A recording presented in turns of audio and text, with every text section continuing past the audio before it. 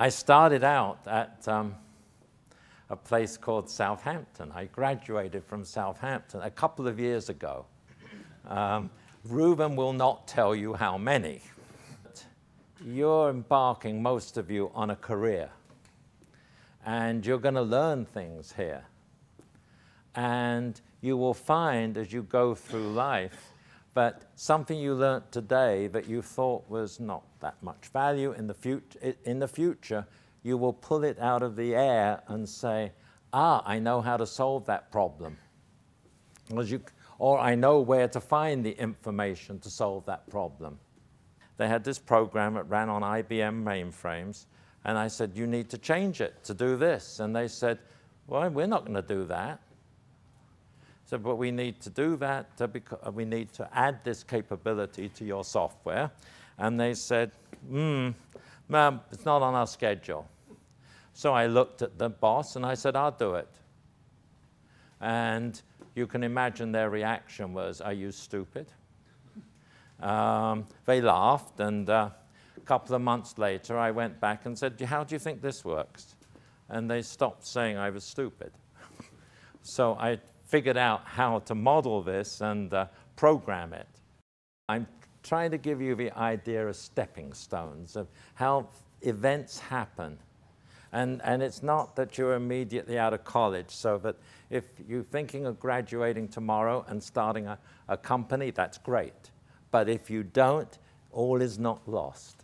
And we get to talk about this company at the end of it. He says, what do you think of that? And I said, well, if they think they can build that with 2.5 guys, they're dead wrong, because this is what exists. And they say they're going to compete with this. Well, that's a wrong idea to start with. But what they would have to provide in a product is far more than that. They're not asking for enough money. They don't have a large enough team to do this, and so on. And he said, well, that's my thought exactly, and that's why I won't back them.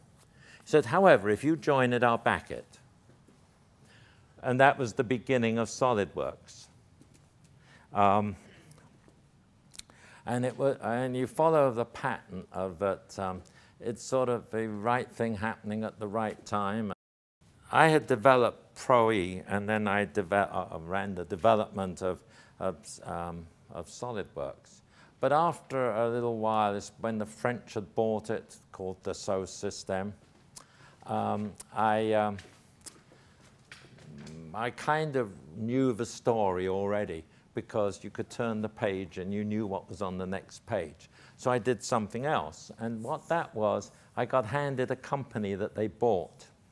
The customers were mad. There was no organization.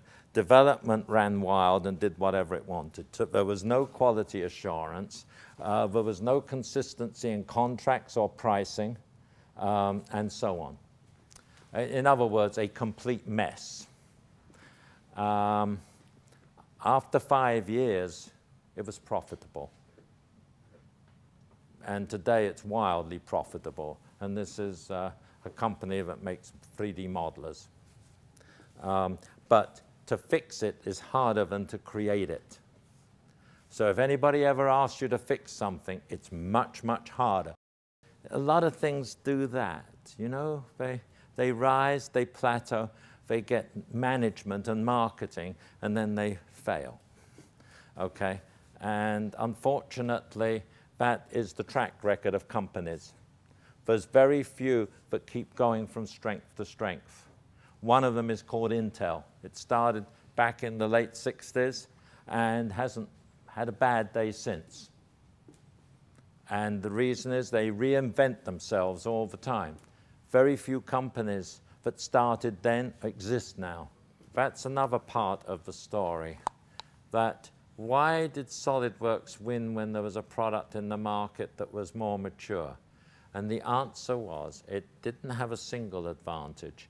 It had a lot of little advantages. It was on Windows. It was easier to use. It worked like Office products. It was sold through your friendly neighborhood reseller, and so on. And it was a lot of little reasons.